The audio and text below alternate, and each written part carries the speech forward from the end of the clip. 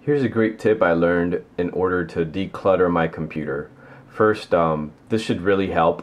I'm about to declutter my desktop. All you have to do is create a new folder on your desktop. So right click on your mouse, new folder.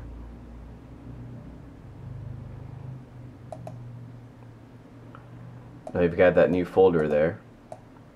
And what you're going to do is select everything on your desktop, and now drag everything into that new folder that you created. And now your desktop is clean.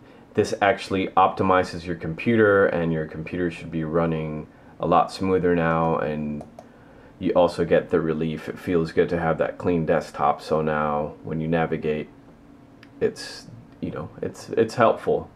I love this hack, I guess, and hopefully you find this useful. It's I think it's a great one of those great tips. It's so simple and so easy, but it's a great tip in order to declutter your digital life. Alright, well, thanks for watching, and if this video helped you, please give me a thumbs up and subscribe to the channel. Thanks a lot, and have a great one.